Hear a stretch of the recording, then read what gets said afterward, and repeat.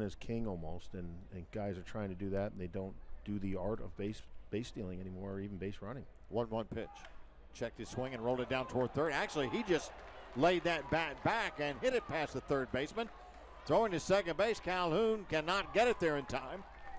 And so Tucker, with his 22nd double, he's among the league's leaders, and just slapped at the ball, held the bat back, and really did a nice job getting it past the third baseman, Ibanez.